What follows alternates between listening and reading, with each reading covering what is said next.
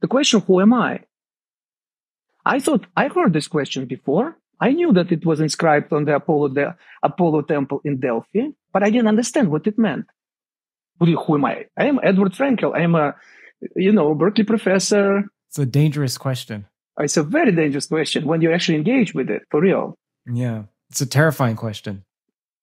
And we can't do it on our own, I think. Ultimately, it has to be somebody in your life. So it could be a therapist, for instance. In my case, I was lucky. There was some human being who just came into my world, who was a wise woman, let's just say, wise woman. And somebody I respected, and this is about a year after the book came out. So this is summer of 2014. The book was published in October 2013. So I was ready to go beyond from Edward 1.0 to Edward 2.0. You have to be ready for it in some sense.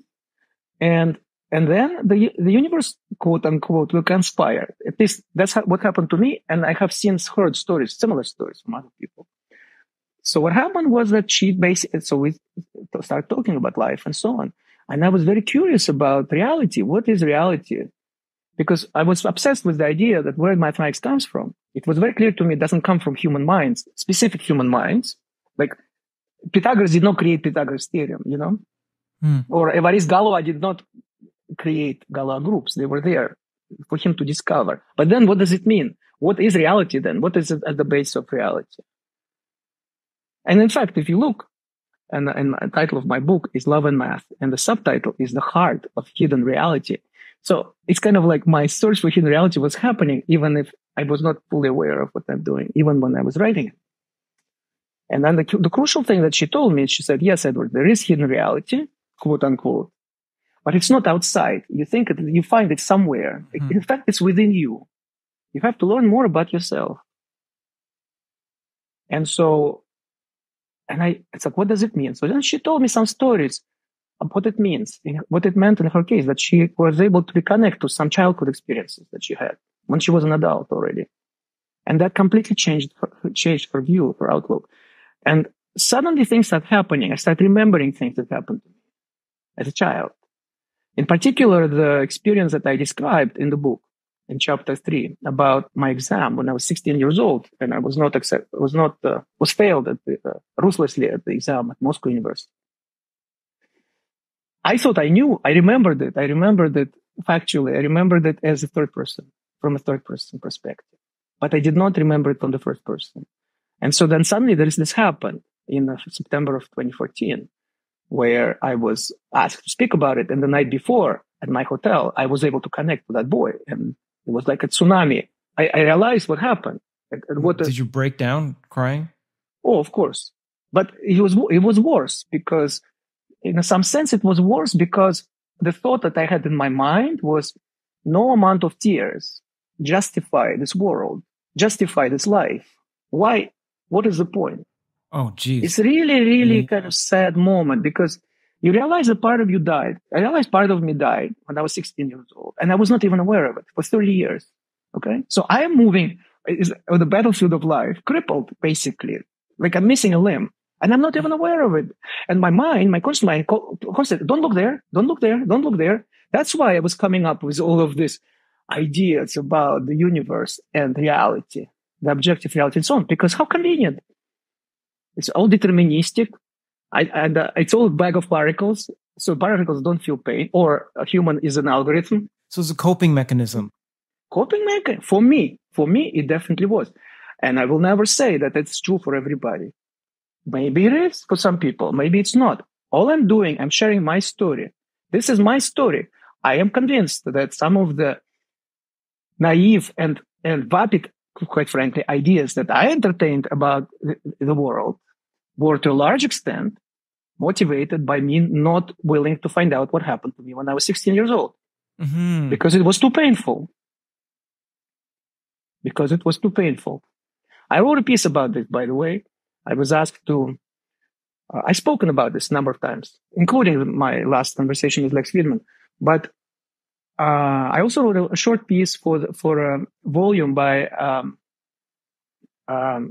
my friend who is an expert, Yampolsky, who is an expert on AI safety. So he published a volume. I'll link it in the description.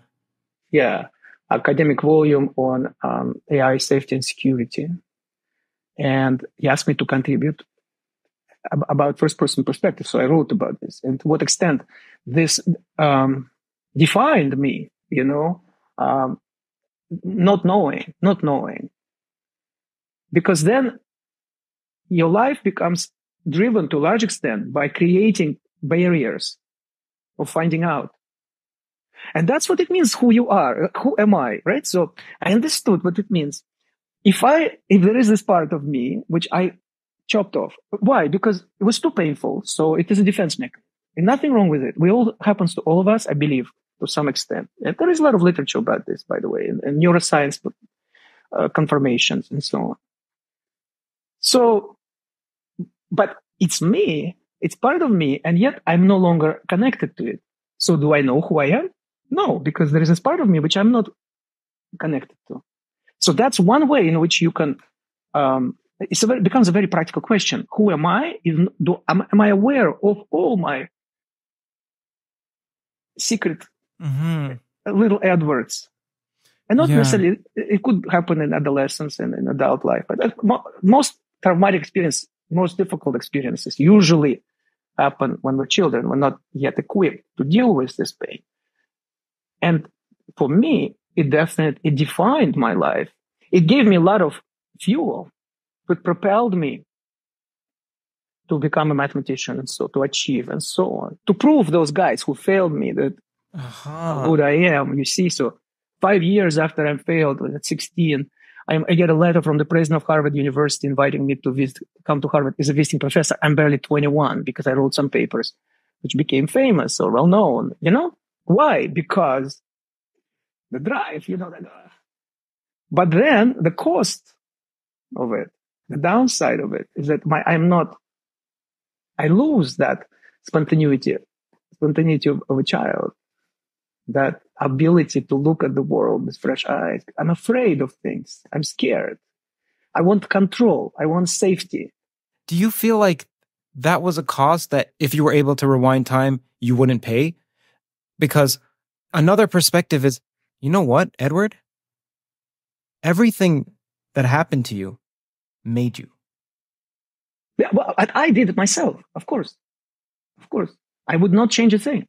But I can say it only now because I have connected to that child. I connect to some other painful experiences that I can say it.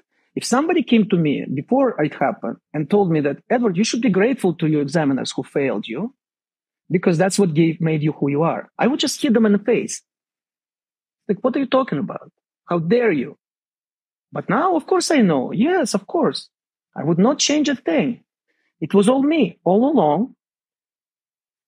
And I am not, no qualms about it. I would not have been who I am without any of those experiences. Unless I still refuse to connect to them. If I'm still refusing, then I'm not myself fully. You see what I mean? And so you ask, how did I get interested in the subject? So then, this is 2014. Then I started getting invited to various forums to speak about this thing. And that was the first wave when AI became controversial. This is, mind you, 9 years ago. But already you had people like Stephen Hawking and Elon Musk and Bill Gates already voiced concerns. And so this becomes my playground, this conversation, because I think up until that point, I am in sort of this half asleep state where I'm still thinking partially about myself as a kind of a machine, or I would like to be a machine because a machine doesn't feel pain. So, kind of feel safe. Also, I feel that I know how things work. Again, makes me feel in control, Suddenly, all of that is swept away. My inner child, unfortunately, becomes such a trope. I don't want to use this expression, but it's true. It's like you gain this dimension of Jung talked about this archetype of divine child. That's the part of you which always wants to grow, which wants to look at the world with fresh eyes, which is spontaneous, which is playful. I lost it to a large extent because my connection to a very specific child, 16-year-old Edward, was severed. severed, at that exam. And suddenly I'm connected. So that now I am like, wow, so now I am going to the opposite extreme. And I'm saying, this. So then for me, AI becomes these ideas of AI, the ideas of uploading, like that singularity and uploading your mind and so on. It becomes totally opposite to what I'm experiencing, right? It almost becomes the idea of me being captured by this, but again, by my cerebral side. Because ultimately for me, this discussion about AI, it's just a safe way to talk about ourselves. AI represents our cerebral logical side, like in the movie, the 2001 Space Odyssey by the great Stanley Kubrick, HAL 9000. What is HAL 9000? He is the cerebral part of Dave Bowman, the astronaut, which has run amok. I don't know if you're familiar with this movie. Yes. So that becomes the motivation for this interest, you see. And so ultimately, I understand also that we need to find balance because, of course, this is amazing technological innovations, and there's nothing wrong with them as long as we phrase our inquiry, our questions properly, not as a question of, as already Antonio said, it's not a good way. Are they thinking? Are they conscious? Are they intelligent? The question is to what extent they are here to facilitate, to help me to be as good an Edward as I can be. Mm-hmm. It's like artists in the end of 19th, beginning of 20th century after photography was discovered. So suddenly you don't need to being an artist is not about rendering things realistically. Because a camera can do it better than you. So what do? Did artists say it's over for us? We become the captives, the slaves of the photo camera. No, they discover other ways to express themselves. That's how you get impressionism, abstract art, cubism, surrealism, and so on, where the focus is more on the inner experience of the viewer and the artist. You see. They accepted the challenge and it propelled them to the next level. And likewise, for us, I think it's very clear that ChatGPT is showing us that some of the things that perhaps we thought were creative, they're not that creative. A computer program, which is basically trained on just correlations of things in various texts throughout the internet, can actually reproduce it and maybe do a better job than you do. So I take it as a challenge. What am I bringing to the table if this computer program can replace these things? So what can I do that it cannot do? Yes. You see? Yeah. So there's something called the moving of the goalpost fallacy, which I don't see as always a fallacy. So for instance, you just mentioned, we thought that creativity was the ability to draw accurately, let's say in the early 90s. That's right. Then we realized, okay, something else can do that. So we changed what creative means.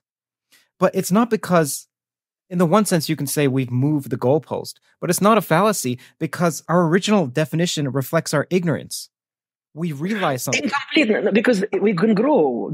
That's the whole point. Everybody, especially, I love it when it comes from people who are actually completely sold on evolution. They say it's the only force in development of, say, human beings or other species. You may agree or disagree with it. And some people say that maybe there are some other things that have to be taken into account. I'm not going to make a judgment, but I'm just curious. What do you think evolution is for human beings? If it's not, this is a very good example how we can evolve is because we are challenged by the technology that we ourselves create. Now, this is a very different framework, a very different mindset than the mindset of this sort of end of the world and how these things are going to capture us and kill us and so on. It's not productive, obviously. But this challenge, take it as a challenge. Take how you respond to it. I think it's very productive. Mm-hmm. Yeah, I agree. And a lot of people I'm not saying something original. I've heard a lot of people say that. It's just that it's not necessarily represented in the debate that you could see in the media. Because usually it's computer scientists who are being questioned. And let me tell you, if somebody asked me 10 years ago, before I had my, before I started to ask the question, who am I would give you an answer. I would have given you an answer. Yeah. Very, very confidently. Yes, very confidently. Yes. you know? So that's the point. That's the thing. And maybe that's another sign that you shouldn't trust someone, is how assertive and how little self-doubt do they show. I want to be personal, if you don't mind, and reveal something to you. Maybe this will go and maybe it won't. When you mentioned, look, you had some childhood issues, I've always heard this, like childhood issues, and I've explored my childhood. I can't find issues. But then I realized, okay, well, you said 16. So I think I had, well, when I was 17, I had my heart so broken. Like, I don't think it's been broken as much since, like, ever. And man, with this podcast, Edward, like almost with everything I do, I struggle like so hard. I struggle. I push. And there's this ambition, competitiveness, and there's a desire in me. It has to be the best. It has to be undeniably the best. Like when I interview someone, it has to be that someone could watch all the interviews of that person, say this toe theories of everything was the deepest with this person. And luckily, often I'll get the interviewees saying something like these were insightful questions. I've never been asked this or whatever. Okay, so I get some validation or from the commenters. But so I'd often think, you know what? I don't have childhood issues. I have adult issues. Meaning that like I have this distinct feeling that 10 years from now, I'll look at myself now and want to hug him. Like just say, hey man, like I'm sorry. Like I'm broken now. But I also think that much of that comes from crippling feelings of self-doubt and inadequacy from when I was 17. Sure. Exactly right. And then the thing is, in what you say, I resonate completely. But one thing one has to be very careful of saying there was no issue or whatever. It's our thinking mind who says that. Our thinking mind is very limited. So Jung, one of the main ideas that he brought sort of out and became part of our collective discourse is the idea of unconscious. Freud talked about subconscious. I prefer unconscious. So this idea that there are some realms of the psyche which are not accessible to the thinking mind yet. And it's very important to accept that, I think, because then it's not anymore that the thinking mind is the final arbiter of what did or did not happen. In my case, if you asked me in 2014, before I had my sort of experience of reconnection, are you connected to that boy that was suffered in 1984 in this exam? I would say yes, of course, because I remember every fact of it. And in fact, I wrote it. I wrote the story in my book, which was published a year before. And interesting enough, a lot of people were inspired by it. And a lot of people wrote to me or talked to me about it, that they were touched by it. And I was surprised because I was not yet touched by it. But because that's the power of art. Because I wanted to write a book and to connect to my readers, I allowed the boy to speak. I was not yet ready to speak to the boy. Me, adult Edward, in 2013 or 2012. But because I wanted the book to be real, I delegated this chapter to him. And it was the first time that he was unfiltered. He spoke. Not to me yet. He spoke to the readers of the book. But the ice was broken. So barely a year later, I finally found the courage and the strength to speak to him directly and to understand, to remember what happened. So my thinking mind was not aware of it. It's very important to understand. And you cannot force it. It's very important not to force, because if you're not ready for it, I could commit suicide easily. I could see that easily, because you're so disenchanted. You're so disappointed in this cruel world. You feel like there is no reason to live. And you have to be very strong to withstand that. And in fact, the point is that it passes. It passed. And I had this amazing experience of like, he comes alive. He's within me. Like I hold him. He's here. And I spoke to him, to little Edward. And I said, look, I'm sorry. I have neglected you for 30 years. I did not know. But look what we have done. Look what we have done. It was not in vain. And now you're back, and I will never let anybody hurt you again.